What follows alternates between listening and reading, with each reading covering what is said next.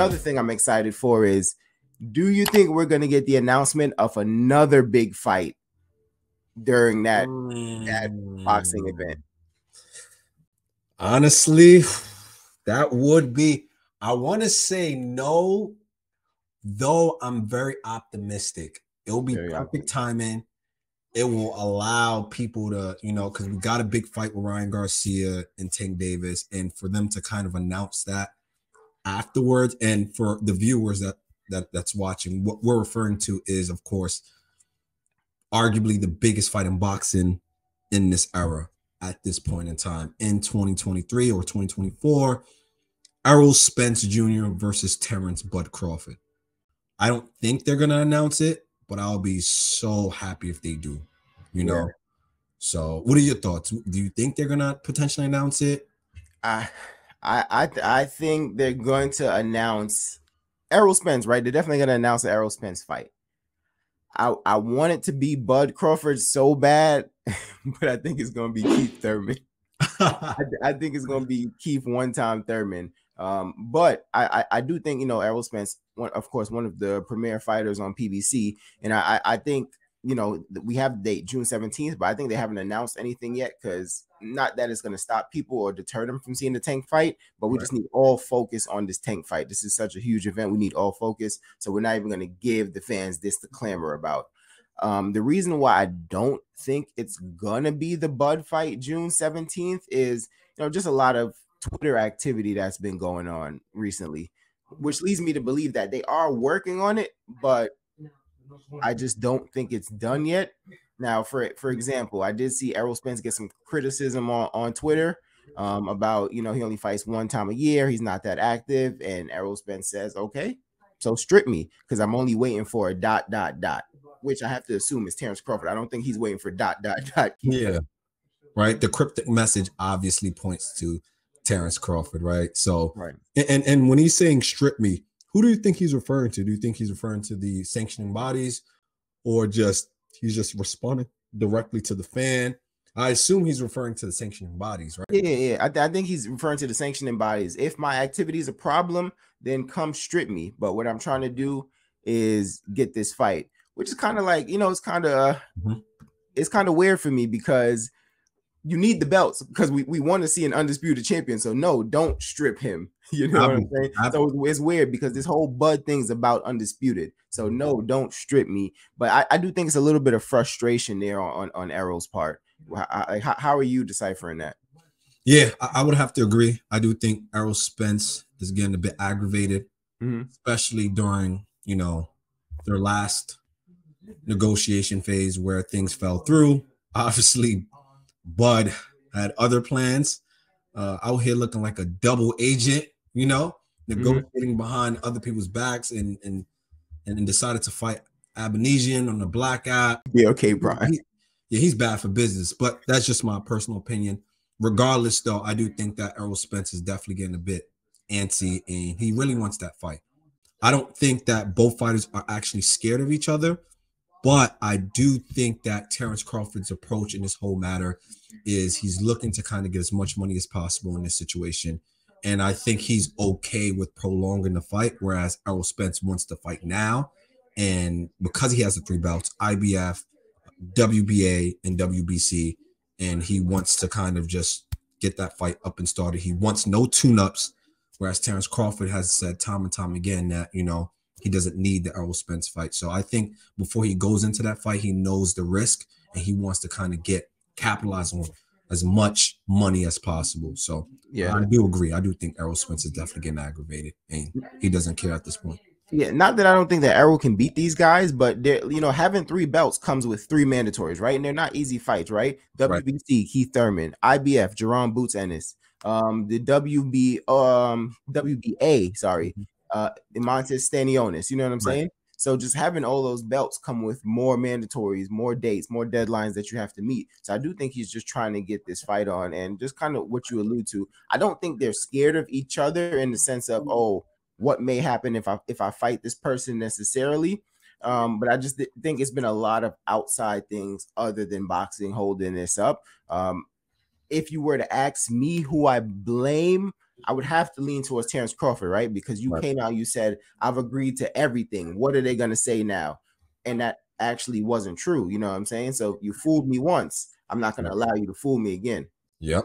You know what I mean? So I think Terrence has to really step up to the plate and make this fight happen in terms of saying, listen, this is what I want. If I don't get this, then nothing. You know what I'm saying? It shouldn't be on and off again negotiations, on and off again negotiation.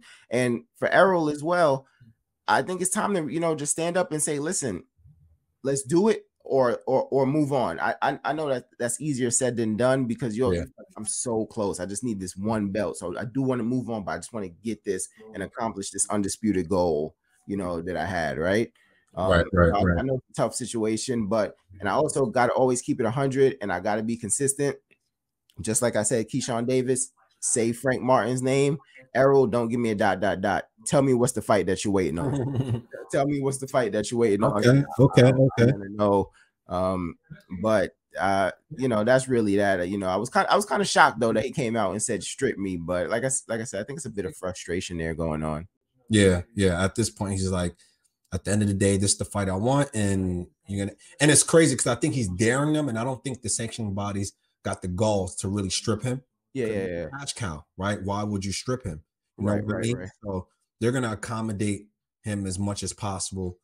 I would probably say the WBA and the WBC is less likely to strip him compared to probably like the IBF. They usually kind of operate independently compared to their world title belts or sanctioning bodies, but who knows? And it's always something, right? Especially in Terrence Crawford's side, whether it's him or his team. So this kind of segues into, you know, the people that are around Terrence Crawford, right? Maybe they're, you know, gaslighting him because they're trying to gaslight the viewers. They try to gaslight everyone in the scene to convince others that Errol Spence is the problem, right? Speaking of which, his sister recently kind of, you know, went underneath Ugas's page on Twitter, and had some words for him under his post. Yeah. You know, I'll pull that up here. But what were your thoughts? Because I know you know what tweet I'm referring to. Right. So Ugas, right? This is about a year. I think it's been about a year removed since the Errol Spence fight, where Ugas took a lot of damage, right? But he came to fight. He took a lot of damage. I think the broken orbital. There's allegedly some rumors about the nose, the ribs. I don't know. I've only ever heard the orbital confirmed, right? But you know, it was long layoff. He's gonna come back and he's gonna fight Barrios, is what I hear, right? So he's gonna be in action soon, but it's just like, you know, so whatever. He's having a moment with his fans. He's reminiscing. And then Letitia Crawford comments, you know, you stood there like a punching bag, right? So you can always say something, but until Bud gets in the ring and we see if Bud looks like a punching bag or not, I don't think you have any right to say that and criticize that man who's, you know, this is a real pro boxer. This is not even a low-level boxer, you know what I'm saying? He's been in some real big fights. You know what I'm saying? So I think how dare you come out and even criticize that man like that when you don't do this? You know what I'm saying? You don't do this. Right. I'll probably, just to play devil's advocate, I'll probably say she was within her right to make the comment that she made, right? I think for context, you know, he made that post to kind of show his fans in the world who are in tune with the boxing scene that you can still be a champion, win, lose, or draw, right?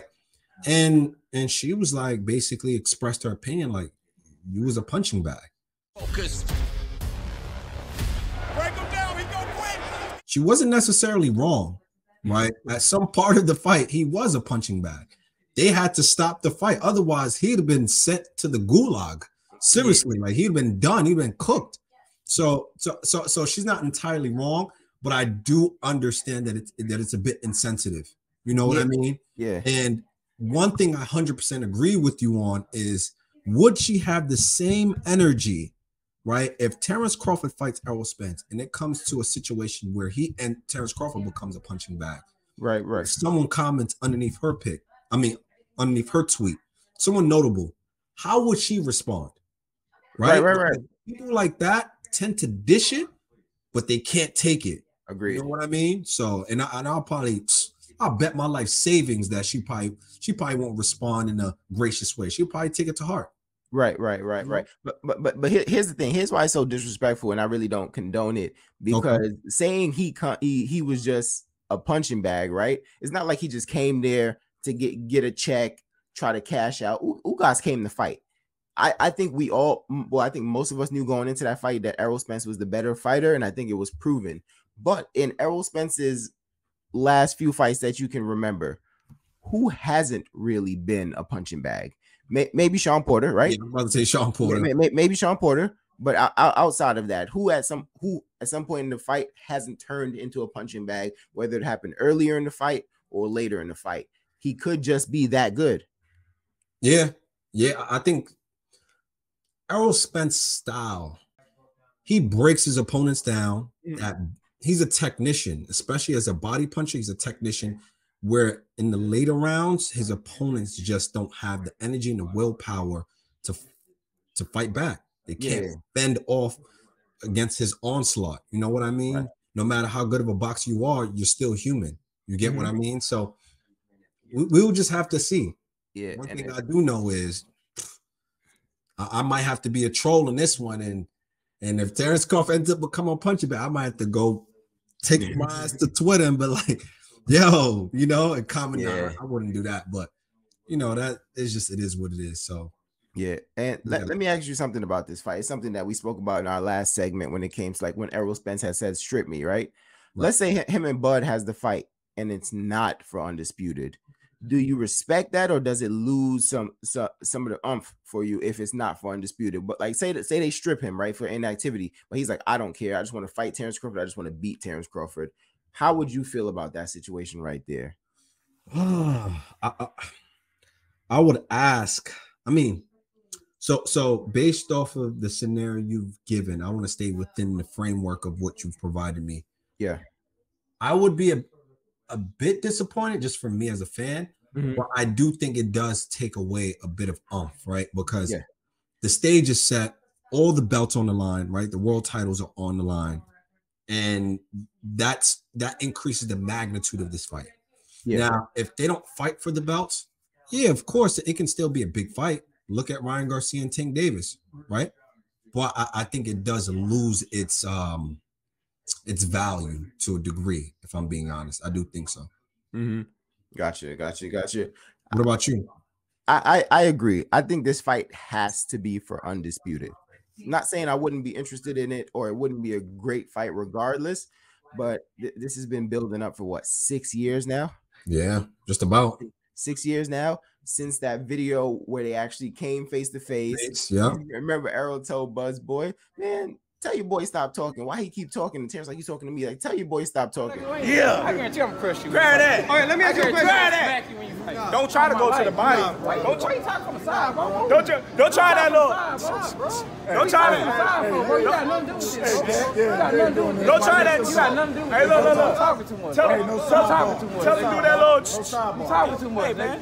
You talking too much, bro. Okay, we tell them around. Ain't nobody talking from the side. But you talking to me. Ain't nobody talking from the side. Why you gotta talk? Well, talk to me. It don't matter. Talk to him. Tell your nigga to be quiet. Talk to me. Tell your nigga to be quiet. Talk to me. Tell your nigga to be quiet. quiet. Talk to me. Tell your nigga to be quiet. All right, now you talking to me. Tell your nigga to be Back quiet. to what we was talking about. Whatever. Try that body shot shit. I'm not stop you. Easy. I'm gonna stop you. Easy. That shit gonna be easy work. I promise you. That his entourage is always running their mouth. Always. You swear they about to fight. Like, and it's funny in that video too, because we're our background, we from the hood. So the energy there, you could kind of tell like Terrence Crawford was just trying to direct it away. It felt like Errol Spence was getting too serious. Right. Wanted to kind of like blow over. You know what I mean? Yeah. Because that would have been ugly. You know what I'm saying? Because as boxers, you know what I'm saying, you don't need to get into an outside the ring fight. You know what I'm saying? Just keep it in the ring, make your money. You don't need, you know what I'm saying, no lawsuits, litigations, any of that kind of stuff. 100%. But to just like come full circle, I want to see this fight. I want to see this fight, period. But I want to see it for undisputed.